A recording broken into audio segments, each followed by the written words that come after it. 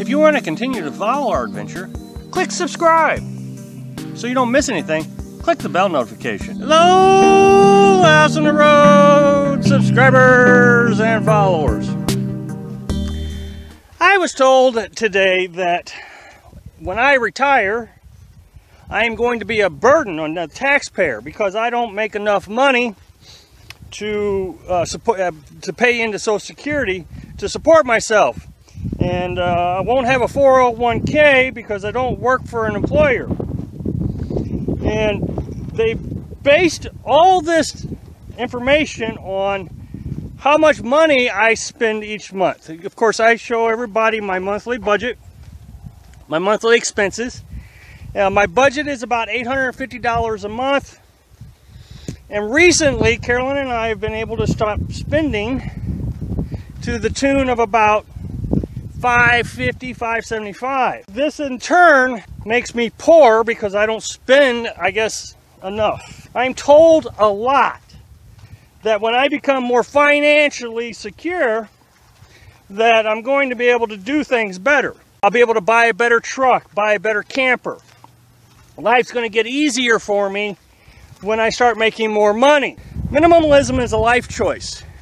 It's something you choose to do. I have an education. I used to be a production manager at a sheltered workshop that hired disabled folks to produce product, and we had to be competitive. I've made a good living, have a good savings account.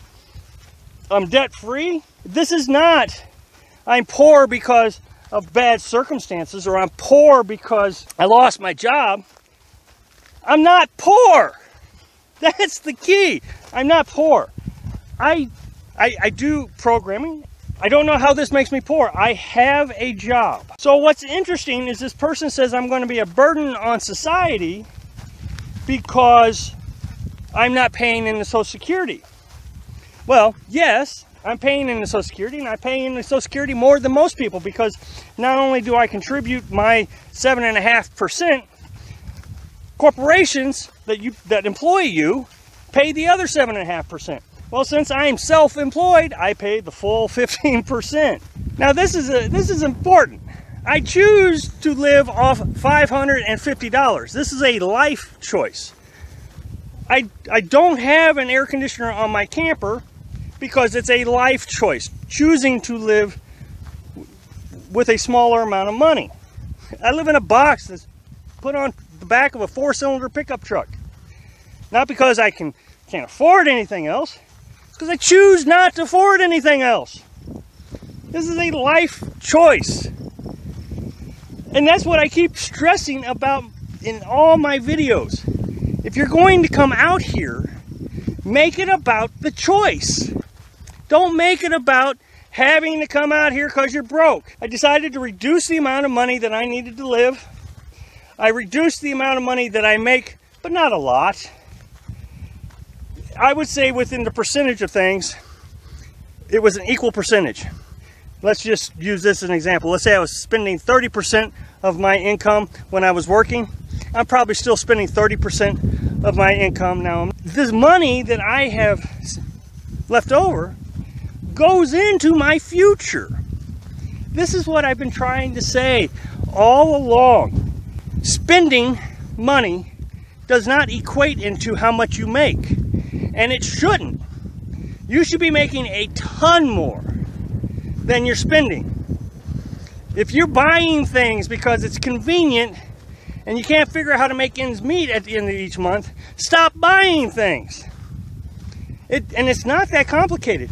I hear so many people tell me they're poor. Oh, we can't afford this, can't afford that. But they have high-tech cell phones, they have high-tech TVs, they have expensive cars, huge car payments, huge house payments, huge RV payments, but they can't afford anything. And instead of saying, look, I've overspent, I screwed up, 9 times out of 10, those same people are saying, well, the employer isn't paying enough, the government isn't doing enough, it's always somebody else's fault, never theirs.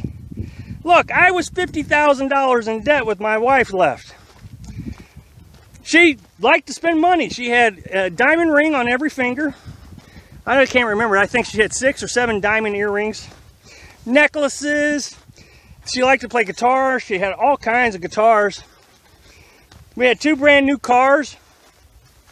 And we were trying to educate our daughter in homeschooling. When she left, I didn't blame anybody. Not a soul. I took responsibility myself. I paid off the debt in 2 years. Was able to save enough that I could live 2 years if I didn't make another dime. I did all this in 2 years. So it can be done. You just have to stop buying things. Stop going out to eat. Stop buying presents.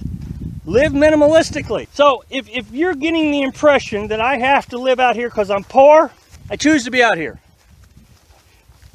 The reason I make good, bad, and ugly videos, the good, the bad, and the ugly, is because I don't think people who are forced into this lifestyle should be coming out to do this lifestyle.